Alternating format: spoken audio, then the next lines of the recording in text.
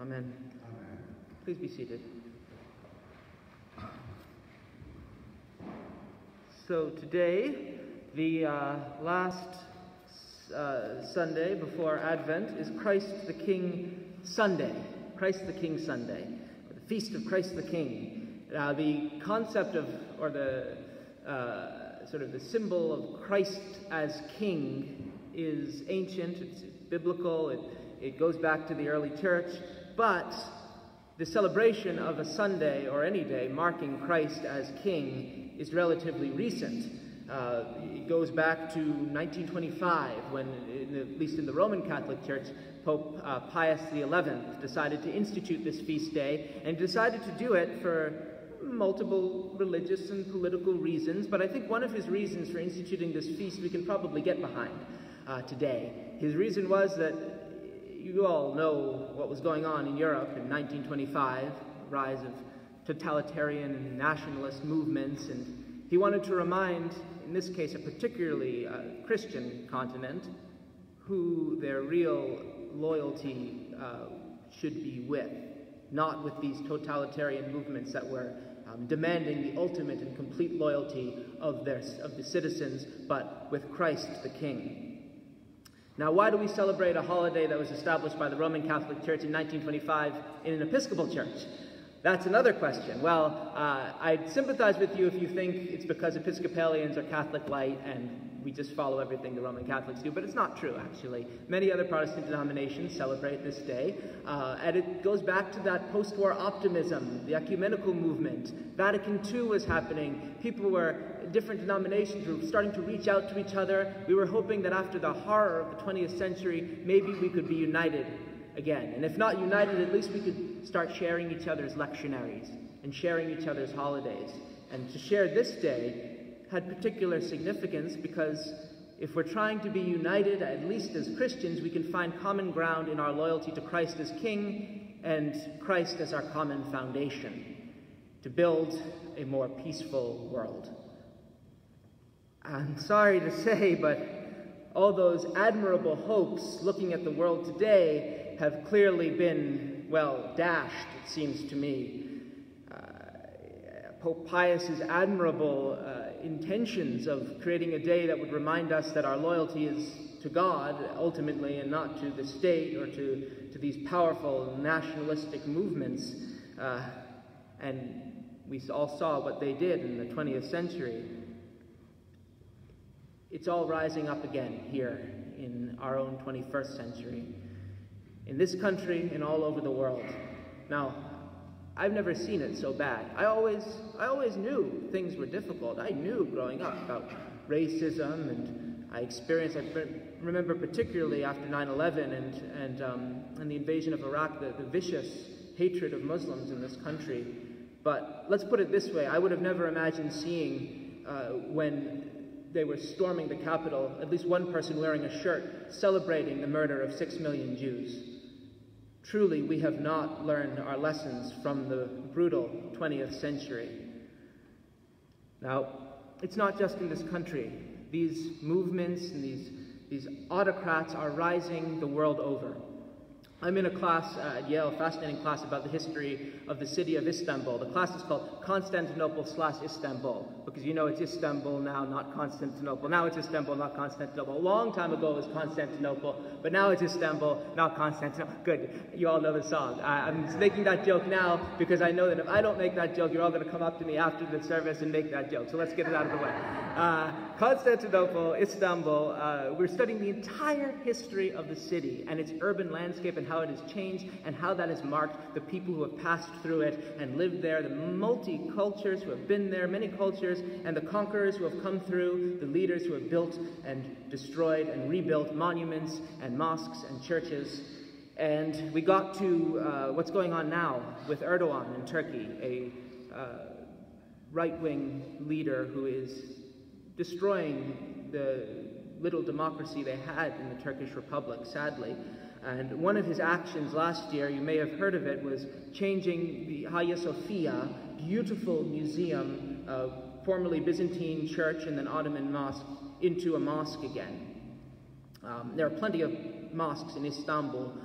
His action sort of the equivalent of Trump holding the Bible in front of St. John's Church. It was using religion to make a political point and to shore up his party and one particular branch of Sunni Islam.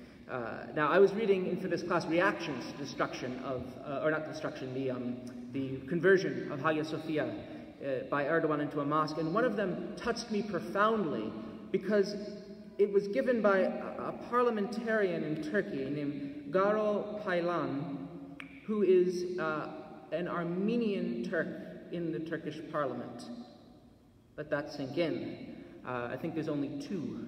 Now, this is, I suppose, like an indigenous person in our own Congress. This is a person whose people they tried to completely eradicate, and here he is serving in the Turkish parliament. So the words coming from him particularly move me.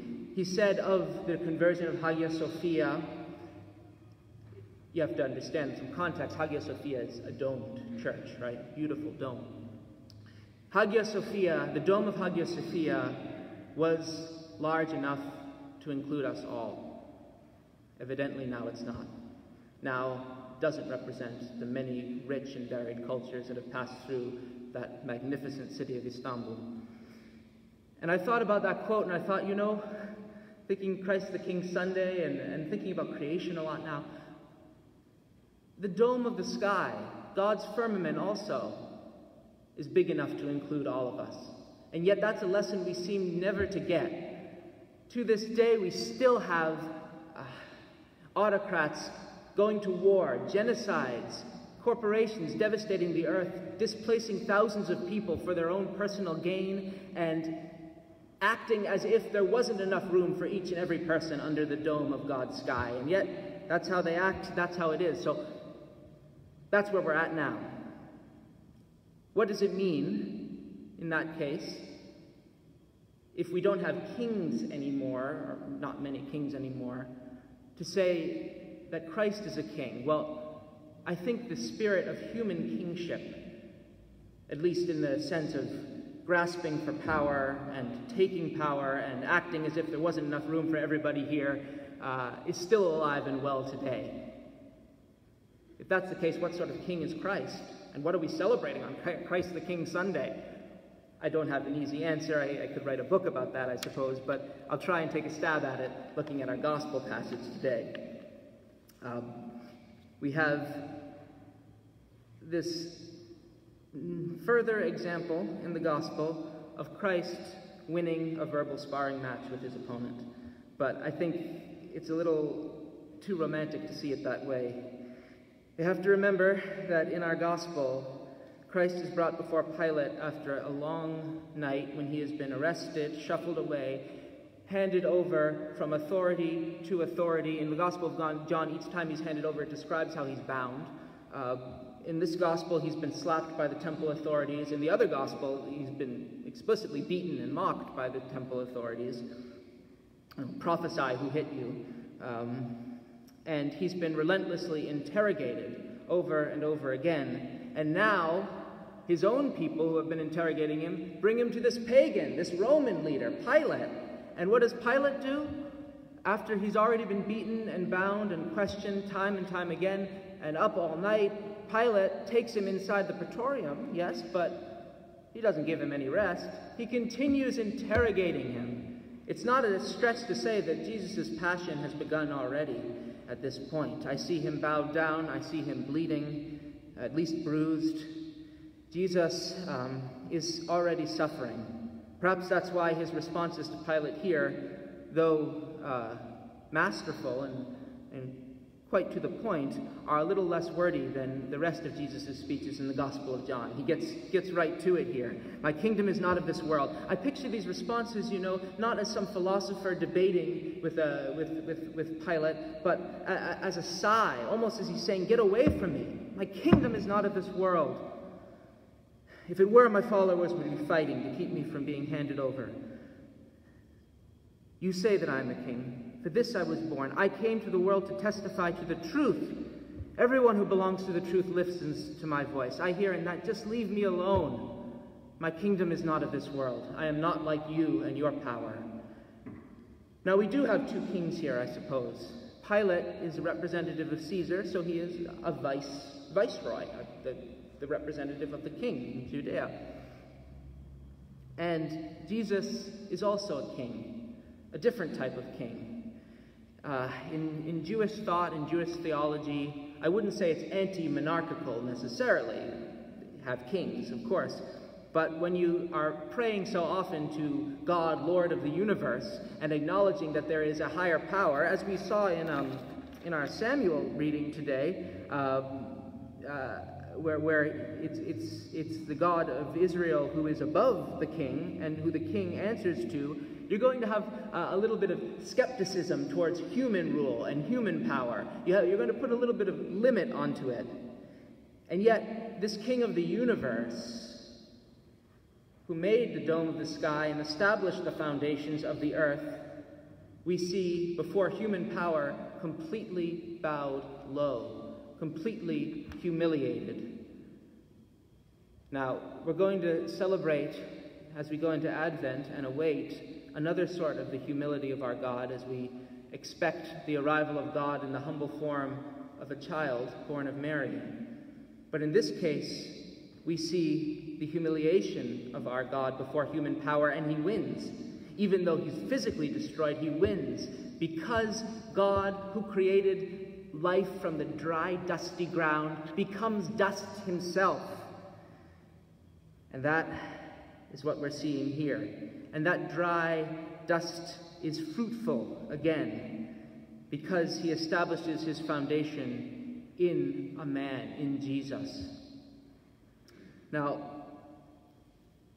Caesar is going to build and destroy and establish foundations and tear them down. The temple would be destroyed by Caesar not long after. The Hagia Sophia, that beautiful church I was talking about in Istanbul, was important to remember that it was built by Justinian, another emperor, after putting down a rebellion that ended in the death of 30,000 people that he massacred.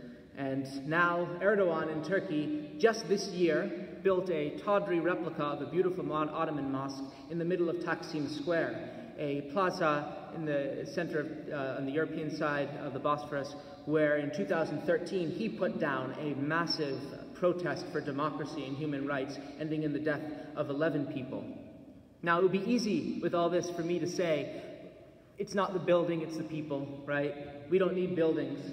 But I don't think it's that simple. Buildings tell multiple and varied stories, because they only have so much energy and charge as we give them. So it is not the building, but it's the people. But we live in relationship with our buildings and with our spaces, and they create us as we create them.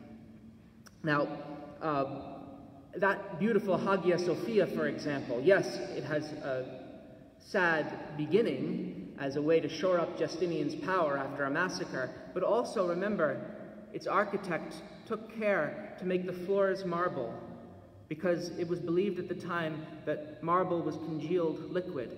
And then he made the lights coming from the dome play off the marble, so that it looked like the Spirit hovering over the waters at creation, and that this that this was representative of Saint Wisdom herself, the Spirit of God that created all things and was hovering over the waters. This was hope for a new beginning. And of course, that space has been charged with the devotion of thousands of people of different faiths and of no faiths coming into it as a museum for hundreds of years. I think about our spaces here too. Now, I'm sure the stones of this building have many stories to tell, and many of you over these weeks are going to be sharing these stories as we testify each Sunday, each one of us, to our coming to this church and to its and to what it has done for us. And God willing, soon that parish hall is going to be converted into apartments, affordable apartments, so that we can offer something good for this city and something good for the urban landscape, and so that we can afford to keep this building going for future generations, to add their stories to these stones. Our buildings, our foundations can be built by conquerors, they can be founded in blood, or they can be founded in hope, and sometimes they're founded in a little bit of both. Our city landscapes change, monuments are built, monuments are torn down, for better or for worse. But let's remember, under all this, our foundation is not brick and mortar. Our foundation is the flesh and blood of Jesus Christ. His temple is his body, and his throne is the dome of the sky, the earth his footstool, and on earth he's seen in the feet and in the faces of each and every one of us. The tyrants who conquer and build up buildings and tear them down are wrong. Under the dome of God's sky, there is room enough for all of us. Amen.